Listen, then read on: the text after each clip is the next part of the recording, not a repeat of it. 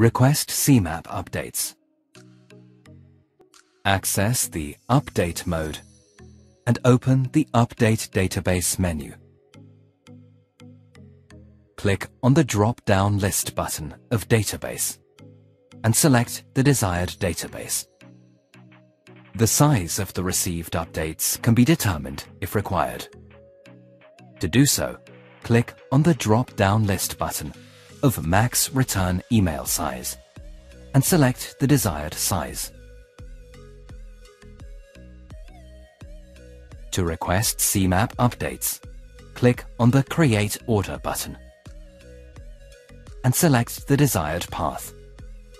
The Update Order file .ord will be created and automatically stored on the selected external storage media.